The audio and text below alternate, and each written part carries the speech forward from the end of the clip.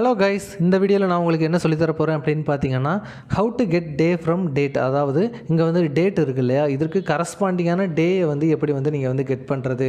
அதாவது இங்கே வந்து டேட் வந்து 10/5/2018 இருக்குது. இதோட கரஸ்பாண்டிங் டே என்ன அப்படிங்கிறத வந்து நீங்கள் எப்படி வந்து கொண்டு வர்றது எக்ஸலில் அப்படிங்கிறத பற்றி தான் நான் உங்களுக்கு வந்து இதில் வந்து எக்ஸ்பிளைன் பண்ண போகிறேன். ஸோ தவறாமல் வந்து வாட்ச் பண்ணுங்கள், ஓகேவா.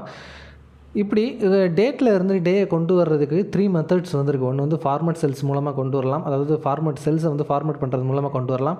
அப்புறம் டெக்ஸ்ட் ஃபார்முலாவை யூஸ் பண்ணி கொண்டு வரலாம். அதுக்கப்புறம் வந்து சூஸ் அண்ட் வீக் டே ஃபார்முலாவை யூஸ் பண்ணி வந்து உங்களால் வந்து இதை வந்து கொண்டு வர முடியும், ஓகேவா. ஸோ இது வந்து ஒவ்வொரு ஃபங்க்ஷனும் ஒவ்வொரு மெத்தட்ஸ்லையும் எப்படி வந்து செய்கிறது அப்படின்னு வந்து நான் உங்களுக்கு வந்து சொல்லித்தரேன். இப்போது உங்களுக்கு வந்து ஃபார்மட் செல்ஸ் மூலமாக வந்து கொண்டு வரணும் அப்படின்னு பார்த்தீங்கன்னா, ஜஸ்ட் இந்த செல்ஸை வந்து ரைட் கிளிக் பண்ணுங்கள், ஃபார்மட் செல்ஸுக்கு போங்க.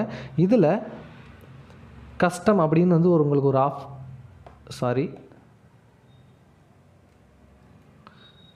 ரைட் கிளிக் பண்ணிட்டு ஃபார்மட் செல்ஸ் போனீங்க அப்படின்னா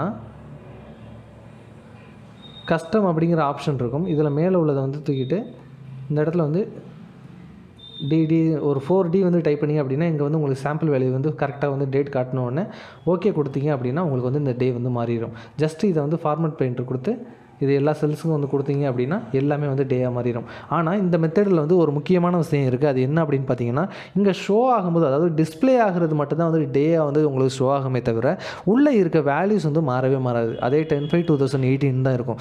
ஜஸ்ட்டு உங்களுக்கு வந்து டிஸ்பிளே ஆகிற அந்த ஃபார்மட் மட்டும்தான் வந்து ஒரு டேயாக வந்து டே ஃபார்மட்டுக்கு மாறி இருக்குமோ ஒழிய உள்ளே இருக்க வேல்யூ வந்து மாறி இருக்காது.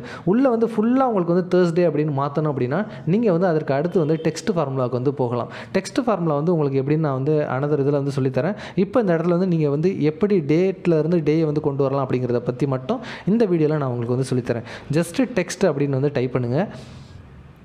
அதுக்கப்புறம் எந்த வேல்யூலேருந்து உங்களுக்கு வந்து வேணுமோ இதை வந்து டிக் பண்ணிக்கோங்க, உங்களுக்கு என்ன ஃபார்மேட்டில் வேணுமோ. இப்போ வந்து நமக்கு வந்து ஃபார்மேட் வந்து அங்கே எப்படி 4D கொடுத்தோம்ல அதே மாதிரி இங்கேயும் வந்து 4D வந்து கொடுத்துக்கோங்க, ஓகேவா. ஜஸ்ட்டு நீங்கள் க்ளோஸ் பண்ணிங்க அப்படின்னா உங்களுக்கு வந்து தேர்ஸ்டே அப்படின்னு வந்து வந்துடும். ஜஸ்ட் அதை வந்து ட்ராக் பண்ணிக்கோங்க. இது வந்து உங்களுக்கு வந்து டவுட் இருக்கலாம், இங்கே ஏற்கனவே இருக்கிறது தான் இங்கே வந்து காட்டுது அப்படின்னு வந்து உங்களுக்கு வந்து டவுட் இருக்கலாம். அதையும் வந்து இப்போ கிளியர் பண்ணிக்கலாம். இப்போ பாருங்கள், இதே ஃபார்முலாவை தான் நம்ம இங்கே வந்து ட்ராக் பண்ண போகிறோம்.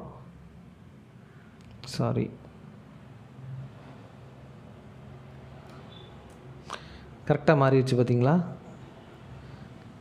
இதே தான் இங்கேயும் இருக்குது, கரெக்டாக இதுவே வந்து வந்துருச்சு. ஆனால் இப்போ பாருங்கள், நான் இதை வந்து அப்படியே வேல்யூஸை வந்து மாற்றுறேன். இப்போ தான் உங்களுக்கு வந்து அந்த டிஃப்ரென்ஸ் வந்து புரியும்.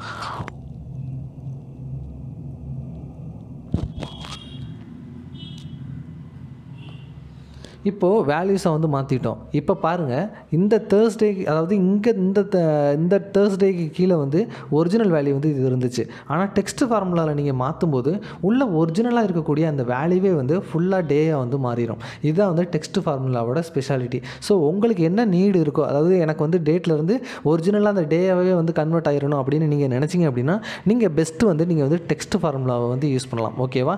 அடுத்து இன்னொரு ஃபார்மேட் வந்து இருக்குது, அதாவது இன்னொரு மெத்தட் வந்து இருக்குது. அது என்ன அப்படின்னு பார்த்தீங்கன்னா, சூஸ் ஃபார்முலாவையும் வீக் டே ஃபார்முலாவையும் யூஸ் பண்ணி கொண்டு வரது தான். இப்போ அது எப்படின்னு நான் உங்களுக்கு வந்து சொல்லித்தரேன். நான் ஏற்கனவே இங்கே வந்து டைப் பண்ணி வச்சுட்டேன். அது எப்படின்னு மட்டும் உங்களுக்கு வந்து சொல்லித்தரேன்.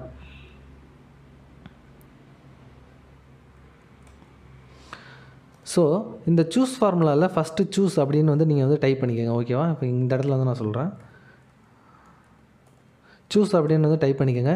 தென் நீங்கள் வந்து வீக் டே அப்படின்னு வந்து அந்த ஃபார்முலா வந்து போடுங்க.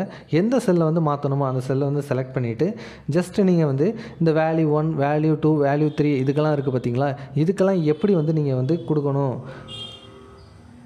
பாருங்கள்.